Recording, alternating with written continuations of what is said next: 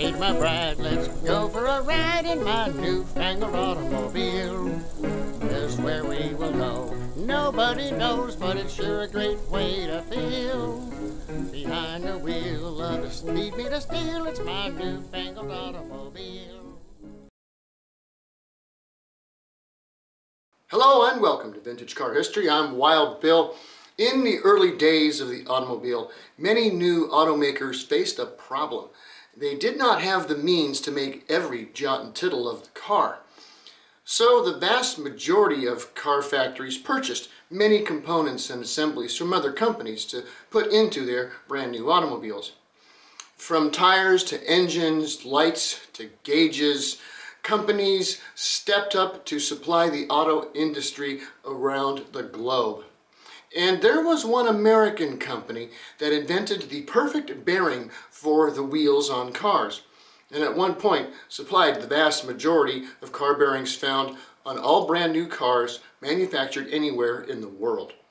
So, although they did not make cars, they're just too important of a force in the vintage car era for me not to tell the early history of Timken. The story begins in 1831 with the birth of Heinrich Timken in the town of Bremen, Germany, into a farming family. The family emigrated to the U.S. in 1838, eventually getting a farm in Sedalia, Missouri. Young Heinrich would switch to being called Henry within a few years after arriving in St. Louis. He left the farm in 1847 and traveled to St. Louis, where Henry entered into an apprenticeship as a carriage builder. By 1855, he was ready and opened his own carriage building company, also in St. Louis. It was extremely successful as he invented the Timken buggy spring, a well-engineered suspension system for light carriages commonly used at the time. By the time of his early retirement in 1887, at the ripe age of 56, Timken was a household name amongst the carriage builders of the USA and beyond. Henry retired to his substantial estate in San Diego, leaving his two sons, H.H. Timken and W.R. Timken, to run the business. But Henry was far too energetic to just stay retired for long. After so much experience in making suspensions and axles for carriages, he identified the biggest weak point on any carriage are the bearings in the axles. And at that point in history, there were only two options.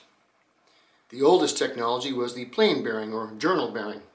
In this type of bearing, two round tubes are simply placed one inside the other as tightly as possible, yet still allowing them to spin.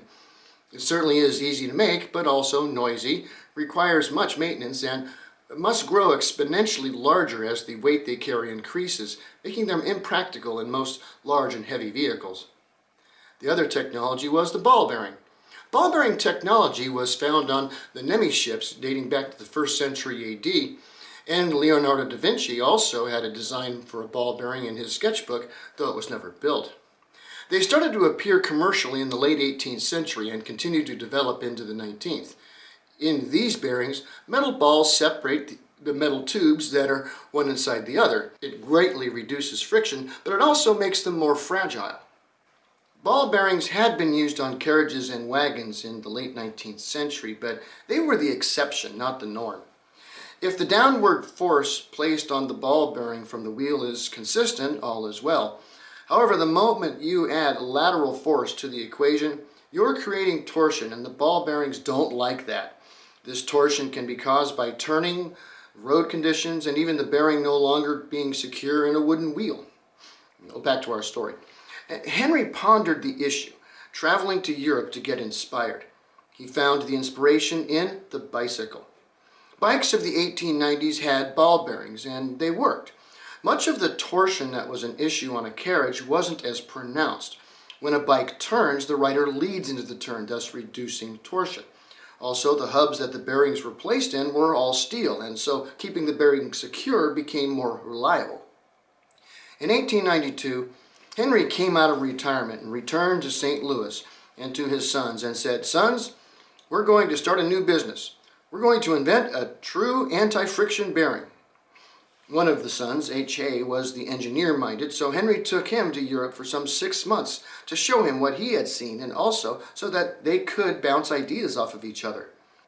1895 was important in the history of Timken.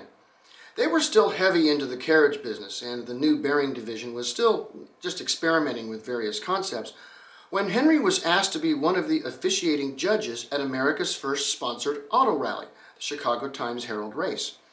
Despite the race itself having quite a few issues, Henry saw the future, that it was only a matter of time before these newfangled automobiles replaced the carriage, and he'd better be ready for that day. The breakthrough came in 1898 with the invention of the Timken tapered roller bearing. In these revolutionary bearings, the space between the two spinning pipes was angled, and instead of balls, these were replaced with rollers that they themselves were somewhat cone-shaped to better distribute weight. The result was the ultimate frictionless bearing. It could handle far more weight and still keep spinning. They greatly reduced overall friction and could handle all of the different forces that push on a wheel bearing from all directions. The new bearing went into full production the following year, and the Timken Roller Bearing Axle Company was truly born. Their first customer was a local company, the St. Louis Motor Car Company, who began buying the bearings in 1899. Though the fact that George Doris was his next-door neighbor, also helped. You can check out episode 35 for more on that story. Henry retired to San Diego, but never actually resigned from the company. He remained at that post until his death in 1909, sending many letters back and forth to his sons on what he wanted to be done at his company. Late in 1901, Timken decided to leave St. Louis and resume operations in Canton, Ohio. Timken as a company was rapidly becoming the nation's largest manufacturer of bearings by this time.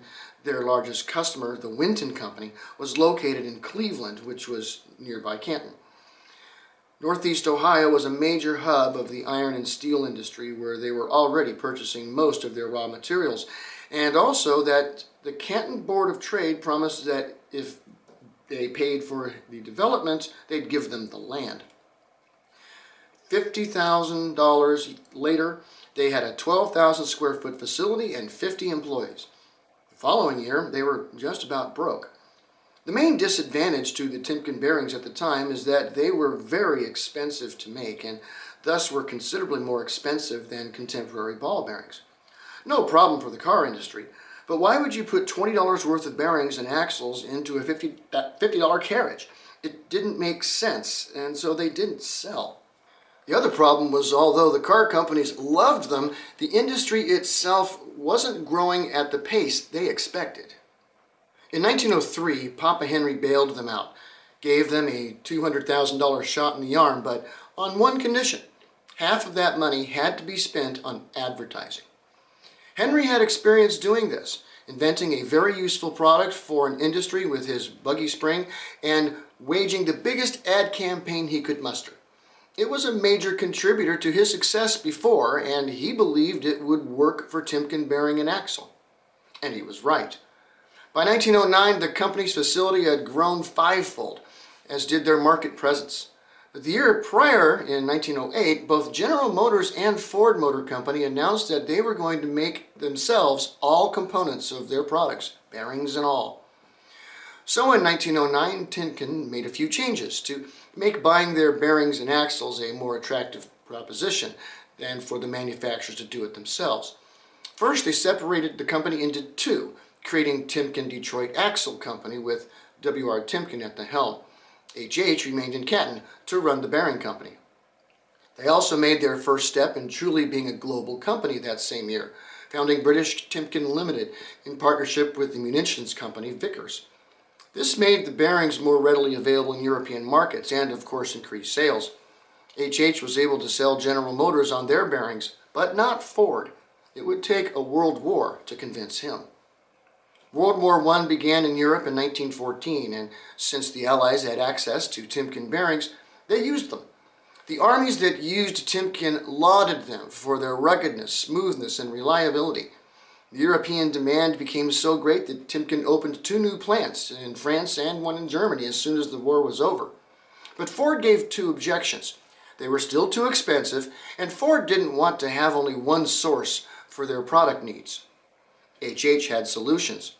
They had been experimenting with some new technology to streamline the process of making their rollers and reduce waste. making them cheaper to make, and they could pass the savings on to Ford. The second part of the solution was to build an additional plant in Columbus, Ohio. With that in place, if the Canton plant can't get the job done for whatever an unforeseen reason, the Columbus plant can. Thus, Ford wouldn't technically be relying on a single supplier. Ford bought, and by the end of the First World War, Timken was the largest bearing manufacturer in the world and supplied bearings to some 80% of the automotive industry worldwide. They are still a dominant force in the bearing industry and supply both new car makers and the aftermarket with state-of-the-art bearing technology.